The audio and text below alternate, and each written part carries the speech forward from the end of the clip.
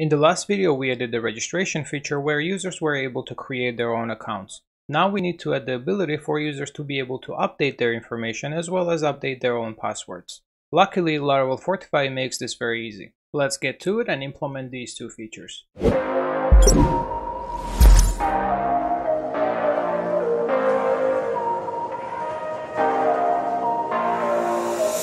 Behind the scenes, I created this account settings page, and right now the personal information and the password sections don't do anything at the moment. As you can see, the save button and update password buttons, they don't do anything, it's just the UI. So we're going to be filling in the actions for the save and update password buttons. So let's go over the component quick. So on the account settings page, I have these two components here, profile info and password info. On the profile info, we pass the current user object, and the password info just renders the current password and new password and confirm new password fields with the update password.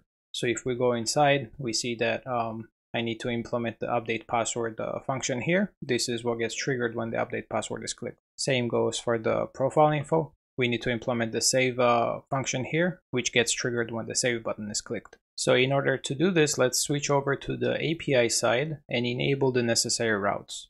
So we need the profile information route and also the passwords route. So let's copy those two. And they both need to be protected. So it needs to be within the auth sanctum middleware. So I can put it right here on comment. Let's import the controllers.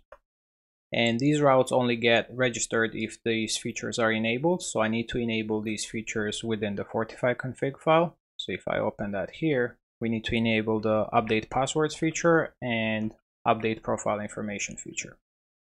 Next, we can get rid of the middleware auth here because we're already within the Sanctum middleware. So we could remove the named routes as well. And this looks good. So we need to make a put request to the update profile information to update the name and email. And we need to make a put request to the user password to update the password. So let's go over how each one of these works so that you have an idea how it happens behind the scenes. So if I open the profile information controller update method, we see that it uses update user profile information contract to update the user and then returns empty JSON response with a 200 response code. This means that we could override this and implement our own implementation and change it within the Fortify service provider, which is right here.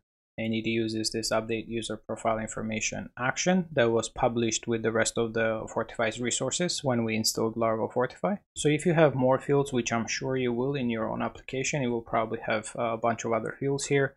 Maybe you will have some kind of custom logic.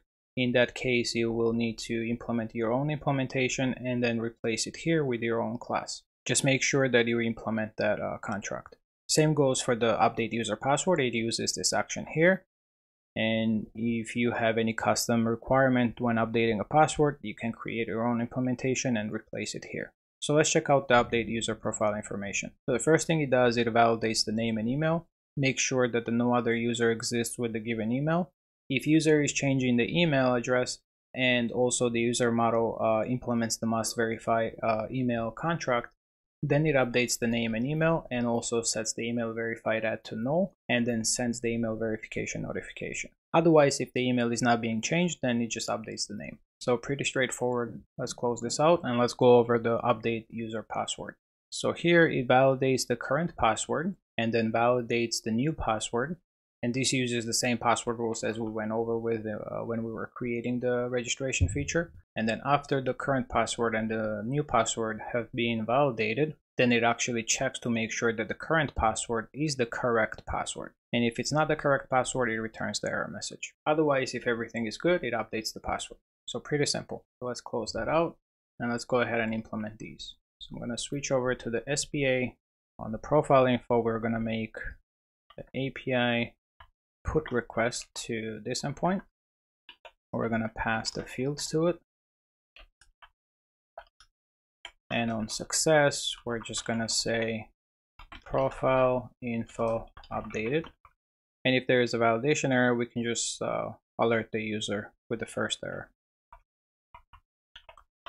So let's do alert errors 0. And this should work. And let's go ahead and do the same thing on the password info. but we're just going to change the endpoint, and that is user password. And we'll pass in the fields here as well. Password has been updated, and otherwise we alert the user with the error. So let's test this out. So if I hit save on this, it should give us profile info updated alert. Let's test that out, and it worked. Now let's try to trigger an error, and it gives us the correct error message that the email is invalid. And let's go ahead and change the email to something that already exists, and that also works. And let's change it to another email and change the name to this. Hit save, and let's refresh the page, and it worked. Let's now update the password. So foobar, and I'm going to enter a correct password, but this is going to fail because it's invalid password. It's going to fail the new password validation rule. Password needs to be at least 8 characters, so let's go ahead and add that. But I'm going to set the wrong current password so that we get the correct error message, and that works. The provided passwords do not match your current password. And let's make the new password and confirm password unmatch, and we get the correct error message as well. And now if I hit update, it should update the password correctly, and that worked. So as you see, it was very simple to implement the password update and the personal information update functionality. The only thing I really needed to do was create this front-end side and just make the correct put request to the proper endpoints. This is it for this video. On the next video, we will add the password reset functionality. Thank you for watching. Please hit like and subscribe, and I will see you on the next video.